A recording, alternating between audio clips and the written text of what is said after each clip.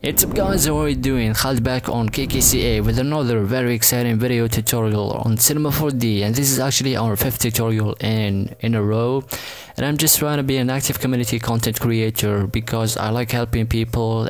That's my life philosophy, and I'm very happy to do this series, and I'm hoping that's gonna help a lot of people out there in YouTube, because you don't really have to pay a lot of money. So you pay a lot of money for Cinema 4D, and then you also have to pay a lot of money for downloading tutorials or going to some academy to learn some things, while people can show them to you for free.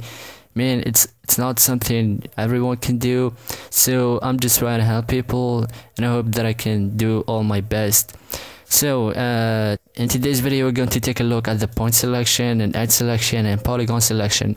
And as we said, then I'm gonna say it one more time, before you can have access to both of these three, you need to make your object editable. And we also said that before you make your object editable, you need to throw in some significant amount of segments, like let's say 3 by 3 by 3, or let's tell our viewport that we want to see them. So change the display to ground shading lines, and now you can see them. But let's say you're already working on Cinema 4D and you have a big project, so let's make our object editable, and you have just one polygon.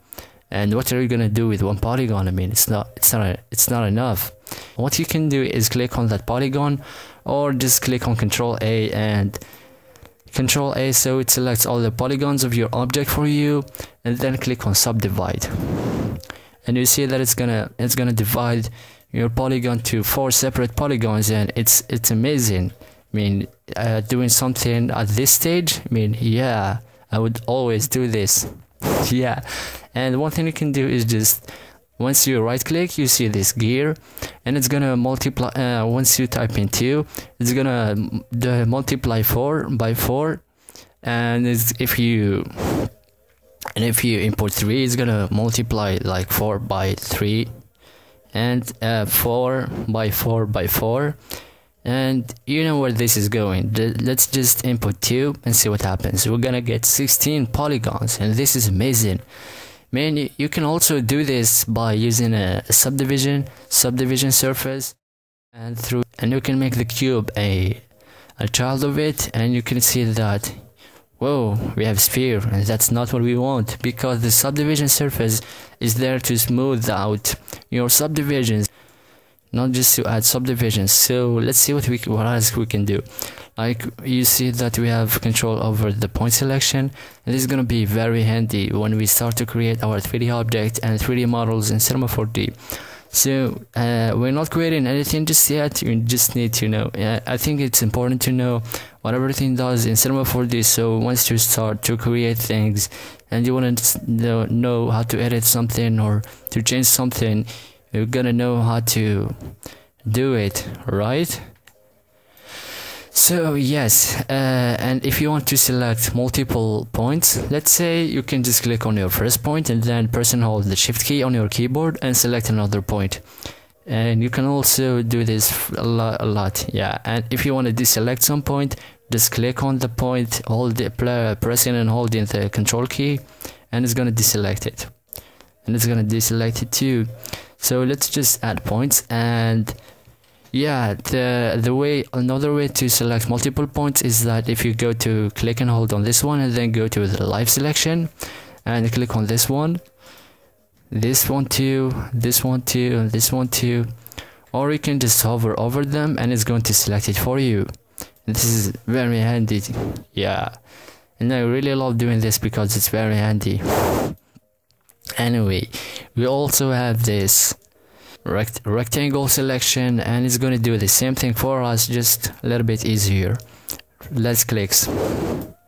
You see, and it depends. I mean, it's selecting whatever it is seeing. And if you want to select, like, let's say, if you select these, you're gonna see that even the points in the back are selected, and maybe you don't want that. Maybe you want to select only the visible points or elements. The way to do this is just click on that rectangle selection and then go to select visible elements, and then let's see, that point that was hidden is no longer selected. So let's do it again. Let's try to select, like, let's do this. Okay, now we have 2 points hidden, so let's see if it is going to select them. And no, it did not, and this is perfect. Okay, and now you can also do the same with edge selection. You have your edge. Okay, and let's say you want to select another edge, you can click and hold on the shift key. If you want to deselect this one, just click Control and you're back to that one edge. And you can rotate or do whatever you want along the axis, as long as you know what you're doing. Alright, another thing you can do is just if you have like this simple edge, you can double click. I mean, this is not simple. If you have this simple edge, you can, oh shit, it's not doing it. I think I'm gonna leave this for another video tutorial. Okay, so if you want to, like, let's say copy your edge, you can just click and hold Control key and move it like along the axis. And if you want to copy it once more, you just have to press and hold on the Control key once more, and so it goes. You know where this is going, and this is gonna be all, and this is also going to come very handy. So like when you have some limited edges and you want to create more, you can always do that, and it's very important to know that you can always do this. Another thing you can do is just go to the polygon selection, and if you want to copy a polygon, you can always do this too. So let's say we want to copy this polygon, Control again, and then you're gonna see that the cursor changes to something like a copy paste or the clone. And yeah, this is a nice way to an extra mesh for your object. And yeah, like you see, it's very easy to do this. You just need to memorize and know what you can do.